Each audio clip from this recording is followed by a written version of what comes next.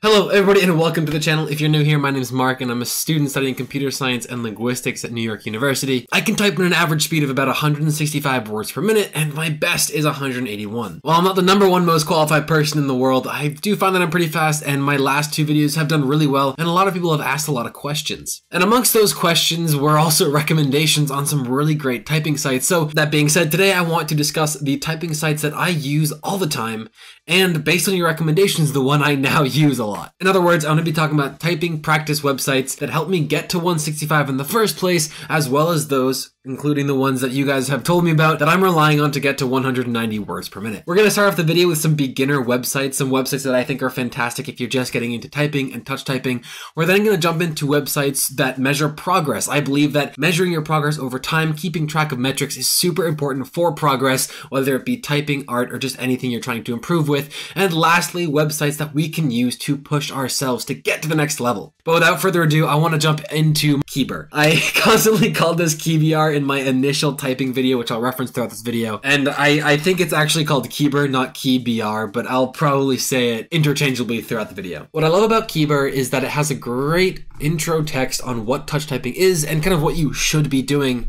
And it shows you how you should map your fingers, but its main thing is that it creates these fake words, as you can see on screen here, to help you improve your typing speed. I might be looking a little bit disheveled in this video, that's okay. I have actually switched keyboards as of late, so if anyone's curious on the one you see on screen now, it is the Artec HW192. That being said, I'm actually just getting used to this and I'm also working on getting my right pinky engaged in typing. I previously only used like these 3 fingers, so I'm probably not going to be hitting 150 or 160 tonight. But regardless, Keybr's great if you're getting into this for beginners. It doesn't track you if you go above 140 words per minute, but that's okay. It gets you to where you need to be. Now, Keybr does have excellent metrics, so technically this could go in the metrics portion of the video. I feel like it classifies as a beginner website more importantly. So, miscount Finden before.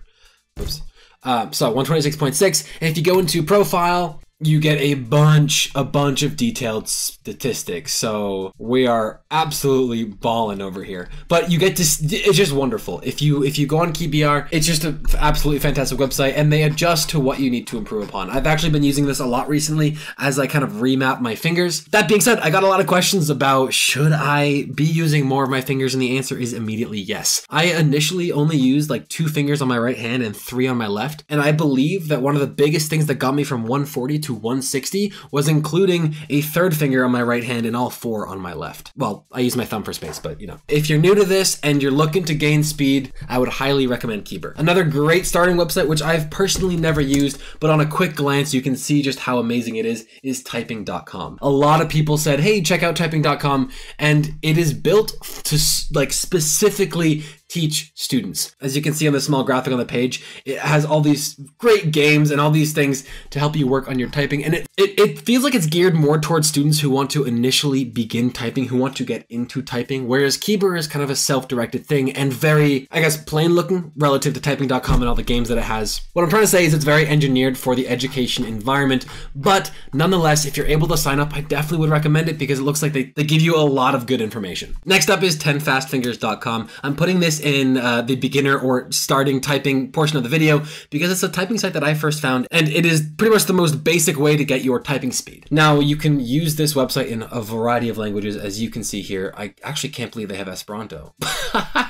Conlang. Okay, you just type for a minute and it gives you how many words you type in that minute. Most basic thing to go by. So giving it a shot, it just starts off as soon as you start typing. Don't know how well I'm gonna do here, but we'll give it a shot. Okay, so it just froze. I'm at man. I don't know what to do. Okay, I definitely, yeah, that was rough, dude. I don't know why the whole thing just froze, but that sucks. You know, nope, that is really disappointing. Anyway, yeah, most basic way to get your words per minute, and we're actually going to use 10 fast fingers to segue into the next part of this video, which is the best sites to use for storing metrics. I should have refreshed that, but 10 fast fingers, if you go to your profile, you can actually see your metrics over time. And as I mentioned at the start of this video, and something I'm very adamant about, wow, that bio needs updating, tracking your progress will increase your output over time. Tracking your progress is super important if you're learning any skill or trying to get better at pretty much anything. Oh, my average is at 158 now. That sucks. What I also want to point out are 10 fast fingers typing companies competitions. The reason why I want to point these out is not because of their competition nature, but because you can go ahead and start a typing session, take one of these tests, and it will be the same exact test when you come back an hour or 2 hours later, assuming you don't run out of time. This way you can see how much have I improved while just practicing and warming up in the last 15, 20, 30 minutes. And lastly, there is the top 1,000, which I believe is a pretty crucial aspect of this website. It pretty much teaches you all of the top 1,000 words over time. These were taken a while ago. I averaged around 126, 128. The hardcore mode, once you unlock it, is very cool because it actually, if you make a typo on a word, it cuts you off. It says, oop, no, you gotta start all over again. If you're willing to try your patience, I would definitely go ahead and give it a shot. And moving on, we have monkeytype.com. So many people recommended this, and thank you for recommending this website. It's got a super sleek design. Super simple layout. It's really wonderful. And now you can modify a bunch of things. So this is a 30-second test. You can change it to a 60-second test, get what your words per minute is. And looking at your profile, which I just made like a few days ago. Yeah, I created my account 2 days ago because I was using it not logged in for a while, and I realized I should probably make an account if I want to use it in a video. Probably what I use for my primary practice at this point, because it's nice to modify time. You can get quotes, you can type in custom text. It's really wonderful to modify, and again, it looks great. Old large these. Cool, 156, okay. I'm sort of redeemed. At the end of each test, it's kind of cool. You get to see how consistent you were. Most importantly, you kind of get to see your average. So this yellow is your average over time, and this is kind of your raw speed over time. Now, what I love about it tracking your raw speed, and some other sites do this, sure, but in seeing your raw speed, you know what you're capable of. So in theory, I am capable of typing at 204 words per minute. I just need to practice on making that consistent. You can see where I made all these different errors. Gives you some wonderful statistics. You can practice your missed words. It's really great. So definitely take your time, explore Monkeytype a little bit. If you've been using Keybur or 10 Fast Fingers or typing.com for a while and you're looking for like something to dive deep into the mistakes you're making, something to really show you what's going on, definitely check out Monkeytype. It's arguably the best one amongst all of these at this point. Anyway, moving on to the next website, hopefully we don't freeze this time, is typeracer.com. Now, you might be asking why this is in the metrics section. Mostly because I need to segue into the next section, but also because of the metrics it provides after each race. There we go, third time's the charm. All right, enter typing race.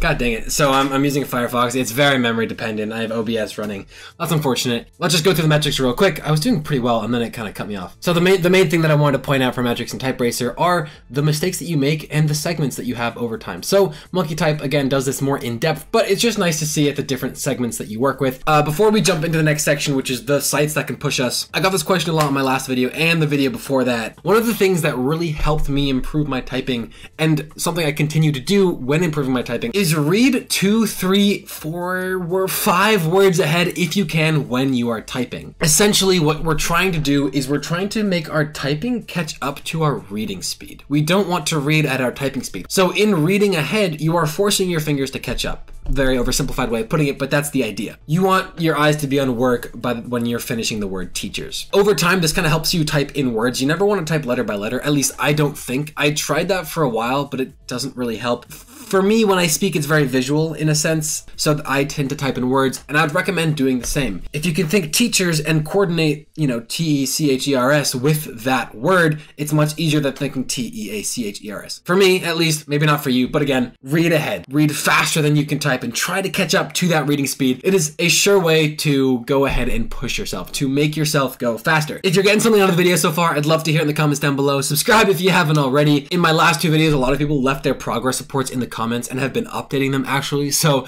shout out to you guys. It's super cool to see your progress. And I think it's really great to have this like mini community in the comment section to do that type of thing. So jumping into our next 2 websites, actually, they're very similar to TypeRacer and it's kind of all centered around this competition aspect. First, we have typerx.com. As you can see, there's a big leaderboard here and very, very similar to TypeRacer. It gives you passages and you type them out. I promise you guys I can usually type faster than this. This is embarrassing. I guess it really didn't put me with people at my typing speed. I think that's probably just because there are very few people on right now. But that's kind of the idea. I am getting used to the new keyboard. Maybe I should have switched back for this video specifically. Oh, it was another excuse, right? The other website in this category is NitroType. Now, a lot of people left comments on the first and second videos of why didn't you talk about NitroType?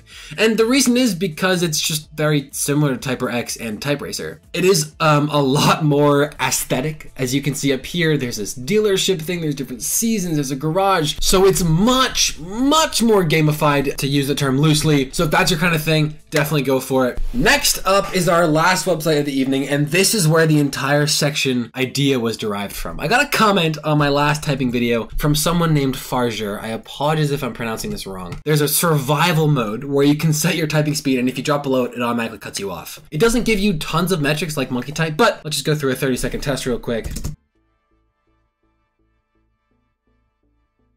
But again, on the left here, you can see it says 168, 165, 157, 127, 172, 139. So if I go ahead and set 120, which apparently for tonight will be a little dangerous, hit reset, that look between, and then story, and then mother. Uh-oh, it stopped me because I hit 113. So if I go ahead and reset it again, learn time, miss those, feed again, waveform case. And so in theory, I can type at 188, 177 words per minute, which is nice. Again, like the Monkey Type thing, like the TypeRacer thing, it's nice to just know that I'm able to get to this level. As Marcus Aurelius would say, if it's humanly obtainable, you too can obtain it. I should have mentioned this earlier, but all of the websites I've been talking about are in the description down below, so definitely check them out. In terms of typing, the survival mode can keep you up and running. I haven't used it much. As you can see, I've only logged 2 scores. Nonetheless, it can be a great way to just kind of push yourself, see how long you can go at a certain speed. The fact that it cuts you off when you've, gone below this speed threshold is really important, because we can often get caught in the habit of the comfort zone. The comfort zone of 30 words per minute, 60 words per minute, 100 words per minute, 140 words per minute. For me, my comfort zone appears to be 150 words per minute. Tonight, it seems to be 110. It reminds you, hey, you're slowing down, speed back up again. Now, I know there are so many websites out there for typing. There are so many good ones, probably so many I don't even know about still, and I know of other ones that I didn't talk about in this video. The thing is, I don't want to talk about too many websites because I want to give you a few new fresh ideas. When we have too much choice, we might not be able to make any concrete choice at all. That being said, make a choice right now. In the comments down below or on a sticky note next to you, what is one website, maybe one from this video, that you're going to go ahead and use next time you practice typing? Along with what website you're going to use and how you're going to use it, let me know what your goal is in the description down below, because I'd really love to hear it. Hey, Quetzal. So I want to hear what... hey. So... what? That being said, I'd love to hear what website you got out of this video. If there are other websites I haven't heard about, of course, drop them down below. If you enjoyed this one and got some value, please don't forget to subscribe. You can check out some other productivity videos I enjoy making here. And if there's anything you'd want to see from me, don't forget to drop that in the comments below as well. Without further ado, thanks yet again for watching. Don't forget to keep practicing your typing, because what you cannot do now is simply what you cannot do yet. And of course, have a good one. And as always, don't forget to stay awesome.